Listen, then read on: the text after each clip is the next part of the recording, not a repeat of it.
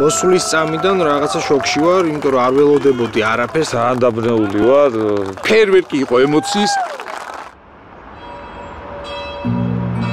საქართველო. ადგილი, სადაც ყველა კუთხე რაღაც მოგონებას ინახავს, რომელიც თითოეულ ჩვენგანში ცხოვრობს. აქ შეხვდებით ადამიანებს, რომლებსაც უყვართ თავიანთი ისტორიების გაზიარება. მით უმეტეს მაშინ, თუ ლუდს მიირთმევენ. ჩვენ გუნდს გაუჩნდა საინტერესო იდეა. ამ იდეის განსახორციელებლად კი უბრალო გამლელებს შევთავაზეთ ლუდის ზედაზენის დაგემოვნება ეტიკეტის გარეშე.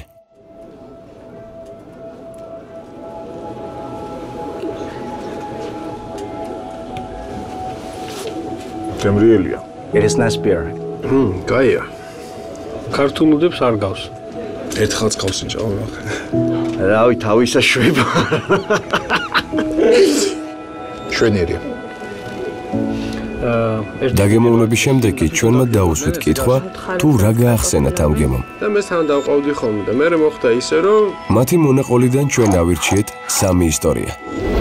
რო ავდიოდით, უნდა ავსულიყავთ უღელტეხილზე და რაღაც მოხდა ისე, რომ დავჭით იქეთ ამ ხარეს და ვერც უკან მოვდიოდ. ჩვენ გადავწყვიტეთ ამ ადამიანებისთვის გაგვეკეთებინა სიურპრიზი და შეგვექმნა მხატვრული სატელევიზიო რეკლამა, რომელიც დაფუძნებული იქნებოდა მათ ისტორიებზე.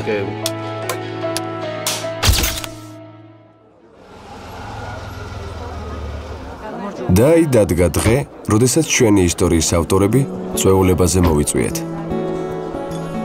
თუმცა მათ არ იცოდნენ, რომ წვეულების მთავარი გმირები თვითონ იქნებოდნენ. ერთ-დღეს მათ ძველ ფოტოს წავაწყდე. მთაში რაზე ენება გადავწყვიტეთ.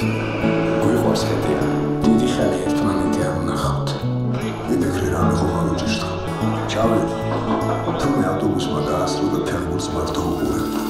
სამოსლო გადავწყვიტეთ, მაგრამ ძლიერი ძვირად და საერთოდ ჩამოჭა.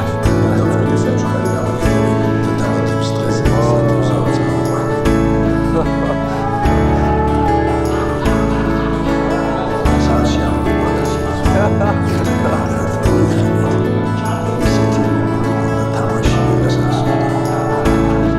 ერთ-ერთი საუკეთესო თაობდასავალი